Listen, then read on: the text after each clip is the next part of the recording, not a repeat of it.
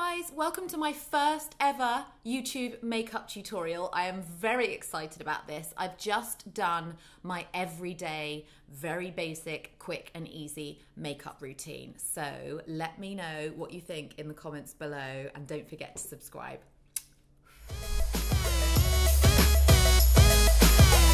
So first up, and I think a lot of beauty tutorials don't mention this, start with a really clean face and clean hands, because otherwise you're transferring dirt and you can get zits and all that stuff. So I'm always clean skin, moisturized, usually with an SPF in it. Even though you might not think primer is a basic product and that it might be used only for, I don't know, red carpets or evenings, I actually use primer every day because this one has SPF in it and it holds your makeup in place, stops you getting oily, shiny patches. It is, in my opinion, even more important than foundation. So just a pea-sized amount, maybe a large pea, and distribute that evenly. That is the Laura Mercier one. All the products will be linked to below, and they'll also be on a special plate. They'll also be linked to on a special page on my blog, louiserowe.com, which is also linked to. So primer is a good start. This guy, Barley Body SPF 15, is a BB cream really, but it kind of multitasks and it gives a nice even coverage. And on a day like today, when I don't really want to wear a heavy foundation, this is a really good product to use. Again, large pea. Everything's going to be related to fruit and vegetables when I talk about size. Don't forget your neck. So instead of a liquid foundation, I have been trying lately this product. It's a clay stick by Tarte, and you can just use it under your eyes or to get rid of blemishes, or you can use it all over and blend it in like a foundation. You can either put it onto a brush or onto your fingers or straight onto your face.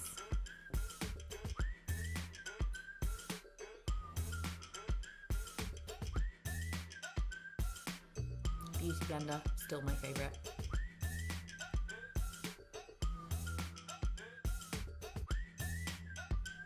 Don't forget to put it on your eyelids as well, or blend what you put underneath your eye on top of your eye, because that sets a really good base for any eyeshadow.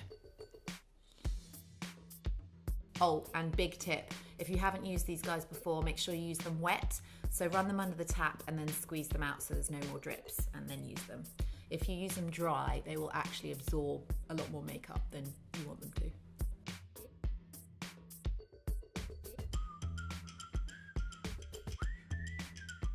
Next up is this Blur Stick by Milk. Again, a new product that I just discovered. And you can use it, again, like a concealer or to highlight areas, or even like a foundation. I just love these very light, glowy products that help conceal but don't make you feel like your freckles wouldn't show. And I think for everyday makeup, it's really important that your skin is still visible, if that makes sense. I'm not one for hiding under a mask of makeup. Okay.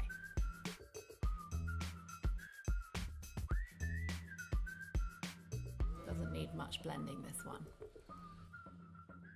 Okay, so my skin is almost done. I'm going to use this product which I found in London this summer. It's Rimmel London, which is a super affordable product. And one end is for contouring, the other one is for highlighting, so that's great. I'm going to show you my basic B contouring tips because nobody's got time to do half an hour of it, and neither are they followed around by a camera crew and a ring light all day making sure that they look perfect. You all know that if you over contour, it can look a bit weird in daylight, so this is my limit pretty much. Right. Suck in your cheeks.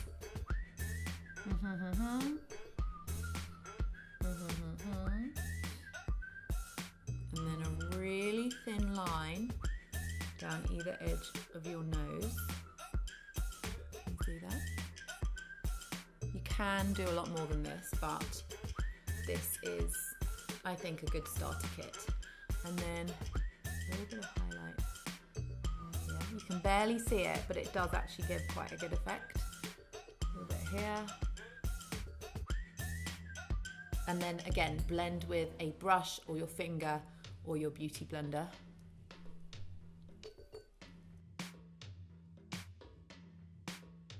This part I like to do with my finger because it's more accurate. So you don't want to smush the colours together, you just want to go up and down in a straight line.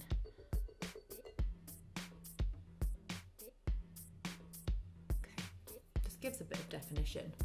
And then this part, again, see how professional I am? Not. Perfecto. All right, so I've got a semblance of some cheekbones now, and I'm looking a bit more awake. Next up, I think I will do my brows. Brows are my most important thing. I think they frame the face, and if you get them right, they can really lift your eyes, and that would be my desert island product. So this is Burberry, but there are lots of really good ones out there. It's just important you get the right color. And some people use, a lot of makeup artists use a brush and a little powder, which is great too. I just like the stick because it's quicker. So I just fill in a little bit, and then it's always better to start small and you can add more.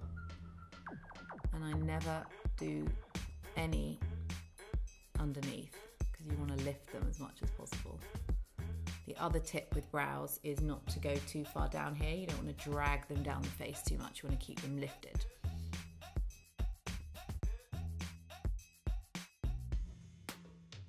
And then 2 steps really to brows is the colour first, and then the brow brush, which sets them in the upward sprouty shape, and that's the best part.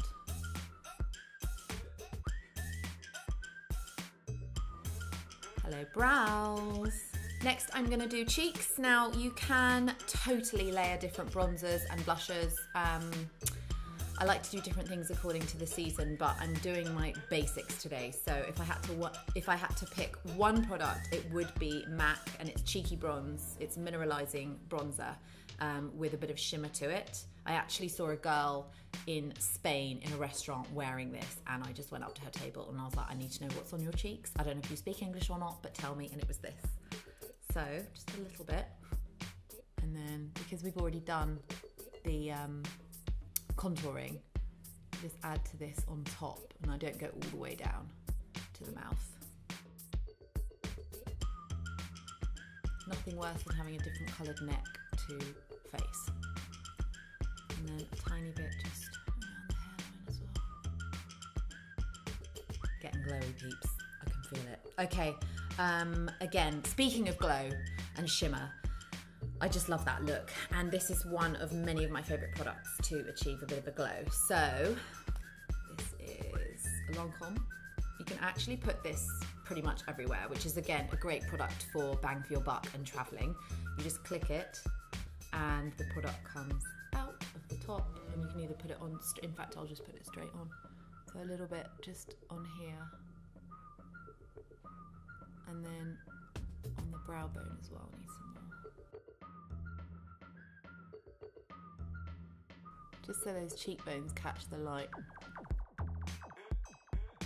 And that is about it for the face. I'm gonna just finish with eyes and lips, but I do try to set everything. I don't like a very matte look, but there are a few products I love, including this by Terry. It's a compact jewel powder, and this is in beige nude, and it is essentially a powder, but instead of mattifying, it still keeps your glow, but it keeps everything in place. So just a little dusting of that. There are 2 colours in the palette that I kind of mix together. And I just tend to do my T-zone, and especially if you're going to be racing around, working all day, this is good to keep with you, just for a top up, because although I love a glow, there's a difference between glowy and shiny. And because this is just easy daytime makeup, I'm just going to do mascara. I'm not doing any eyeliner or any eyeshadow. Monsieur Big, this is really good. One of my favourite mascaras actually that I've found so far. And I use this on the top lashes, and I have a bit of a weird way of putting it on. Instead of moving the brush, I move my lashes through the brush, and I'm sure I make a silly face as I do it as well. Make sure you really go from root to tip, get the outsides, the insides,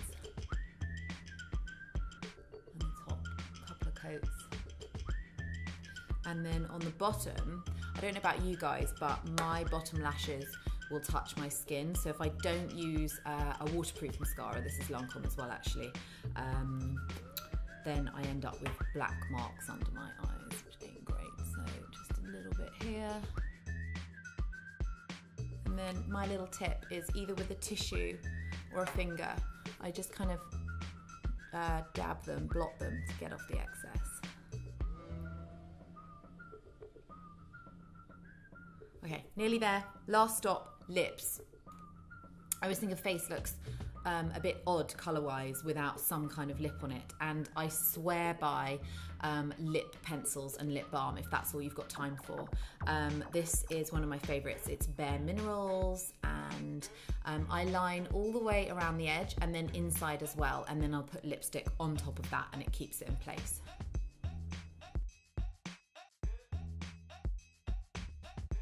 I'll do the insides. Charlotte Tilbury, the queen of lipsticks. This one is Miss Bloomingdale's. I love it, and it's matte. And that is it.